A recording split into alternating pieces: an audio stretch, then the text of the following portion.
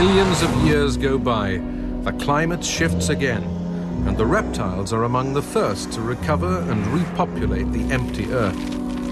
From creatures like little Diictodon, larger, stronger herbivores evolve. These tough forerunners of mammals seem poised to seize control for good, but they are in fact set to play out their final scene. And huge forests of primitive conifer start to recolonize the land.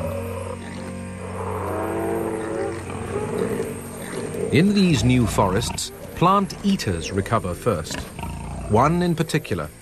Like most of the large reptiles, they may resemble dinosaurs, but Lystrosaurus are more closely linked to mammals and to us. Astonishingly, their vast herds make up more than half of all life on Earth. Never again will a single species do so well. The monster herds of Lystrosaurus hoover up so much vegetation that they constantly migrate to find fresh food. They follow the seasonal rains, and each year in Antarctica, this brings them to the edge of a huge escarpment.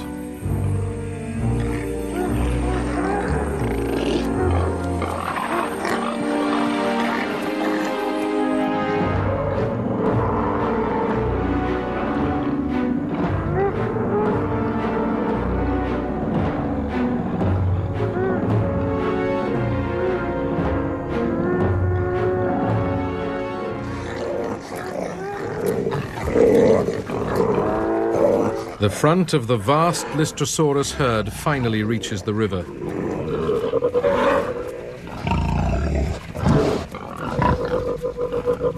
They're strong swimmers, but drowning is not the danger here.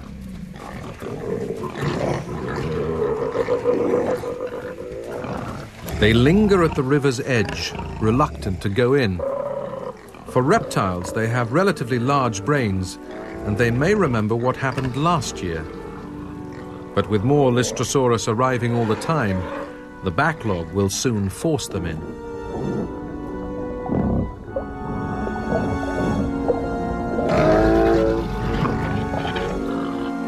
On the other side, lush grazing beckons, and eventually, the first one takes the plunge.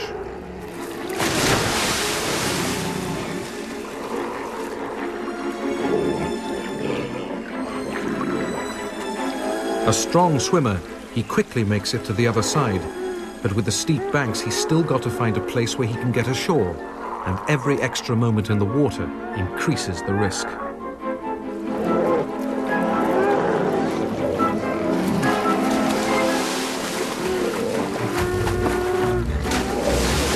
More and more Lystrosaurus warily strike out for the other side.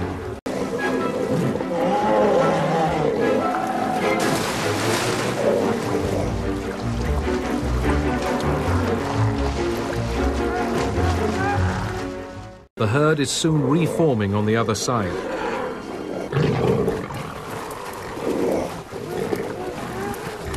But the brief glory days of these strange mammal-like reptiles will soon be gone.